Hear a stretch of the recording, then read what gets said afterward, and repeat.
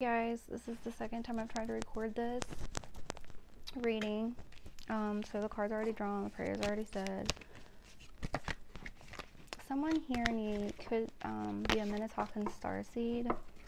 You long for home, you're an original light worker, you long for a sense of belonging, no matter in your family, most like your general friend groups, work, everywhere you go, you just feel like there's, you have this sense of longing for home, right? You're being called to share your inner voice, come out of the cave. You've been persecuted your whole life by the family, even by people that were supposed to help you heal, uplift you. This person could have been a woman or a masculine and feminine energy with dark hair or dark skin. Hidden secrets can harm you with a skull. So there's something that you've kept hidden, or this could be like from some form of abuse, and some of you may have thought about speaking about this on the platform, seeking justice, something like that. I feel very much this is some type of SA, trigger warning, child abuse, things of that nature. I feel like this person still treats you this way and has others, I feel like there's maybe a group of people that gang up on you. These people are very sneaky. I feel like there's an end coming to this situation though. I feel like you are finally learning to you're doing the shadow work, you're learning to heal here with the star. This is going to bring you some type of success and joy, completion, and you may even meet your partner sharing this truth. I feel like on a platform or writing a book or through arts in some way, shape, or form. We have Cancer and Aquarian energy here. The person could be this signs, but don't have to be. Now with the Minnetonkan, you're an original light worker. There is something here that's a very hard decision for you to make, okay? This has been a journey physically and mentally. You intuitively know that this stress is affecting your health, yet no one seems to have checked. Maybe they don't ask about you, they only are thinking about themselves, and yet they're projecting maybe this about you, right? I feel like you need to play. It says celebrate, have fun, don't be so serious. Celebrate your growth and your achievements, okay? I feel like there's someone that wants to hold on tightly to you, but yet they shun you at the same time. They want to control you. They want to control what you do, even though they may pretend that they don't. You've got a lot of heavy burdens from this person. This person should have possibly defended you when you were younger, and they didn't.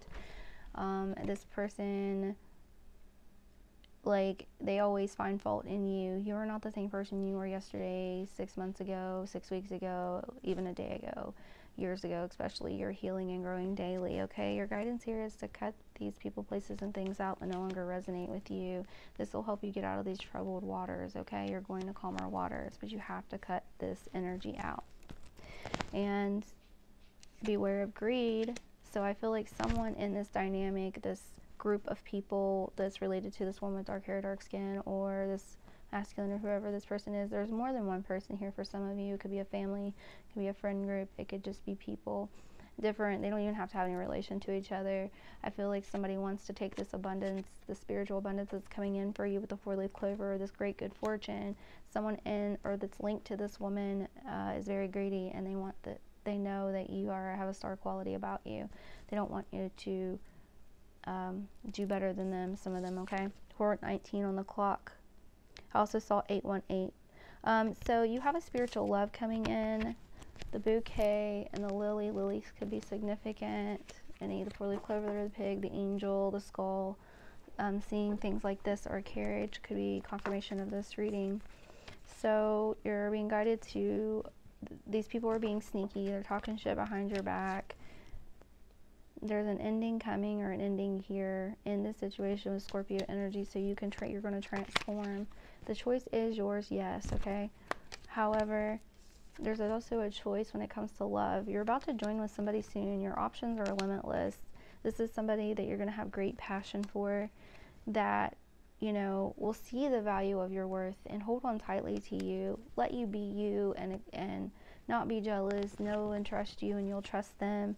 And it's going to end in a marriage here. They're going to help you heal, and it's expansive joyful expansion, oneness, okay? This is somebody that will unconditionally love you as you love them, equally yoked to you. You will give or receive affection. You're about to fall in love. Your heart's evolving. You're going to the next phase as you heal your inner child. You're growing rapidly. This person holds the key to your heart, and you hold the key to theirs. But take the risk. There is going to be, when these people reach out, or anyone from your past or whatever that has held you back, made you limited, made you feel less than, and continues to do so, don't deal with it. They want to start drama. Avoid the conversation. Set your boundaries. This is healthy. This is self-love. It's not you being greedy, okay? It's not you only caring about yourself or being a quote-unquote narcissist. You need to focus on yourself, your self-worth. It's time for you to heal and dive deep into your shadow work, not just of your child years, but your teen years, your adult years, and appreciate yourself. You're creating your happiness, your heaven on earth. You're stepping into happiness, joy, expansion, and oneness. You're bringing back that playful, childlike energy, which is going to help your gifts expand, by the way. And you're about to enjoy this person. This person, you're going to walk into them possibly while you're out to eat, or having a cup of coffee, or while you're speaking your truth on a platform or telling your story. They're going to ask you on a date, and it's going to be a lighthearted and fun time. Things are going to come to light. You're going to realize who this person is. They're going to help you adapt, change, and heal further. Help you see partners in a whole new way. Now, that was the end of the reading here, so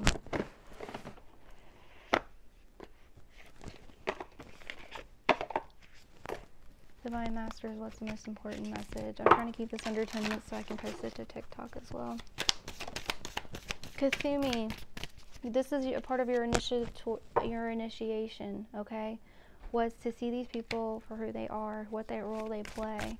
This is some past life stuff, okay? I feel like these are karmic family members, karmic friends, karmic people, karmic situations. Your current situation is initiating your gifts. You have Melchizedek with divine knowledge. You're being initiated for higher learning. Commit to your vision through study. You're being guided to study what you're curious about. That's for a reason, 7:37 on the clock. Viragini, you're transcending fear. Facing your fear leads to fearlessness. This is going to help you embrace your power. And Rumi with mystical knowing. You're breaking your own personal boundaries, meaning you are of fear, okay? And you're setting boundaries where they need to be set. You're about to have a personal experience of God if you haven't already yet. And you have prosperity vibration with Lakshmi and Ganesh. You're attracting health, wealth, and happiness, okay? Tap into Archangel Michael cards, 819 on the clock. Archangel Michael, what's your guidance here with this situation? I already had these pulled, but I put them up. It says, use your imagination. You'll see the answer. Take your time making this decision. The situation is already resolved. Your home is protected by the angels. You and your loved ones are safe.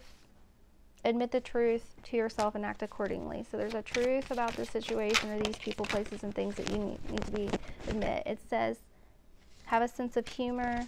See it for what it is. Go forward fearlessly. Do not let anyone or anything hold you back. You created the situation. You have the power to change it. What that means is, like, instead of setting boundaries before, maybe you didn't, okay? Not that you created the abuse. Don't think that. Trigger warning, by the way.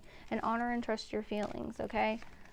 Sometimes you have to love people from a distance, and I feel like there's a lot of that coming up in the collective energy. I hope that this reading helps you all. 911 on the clock.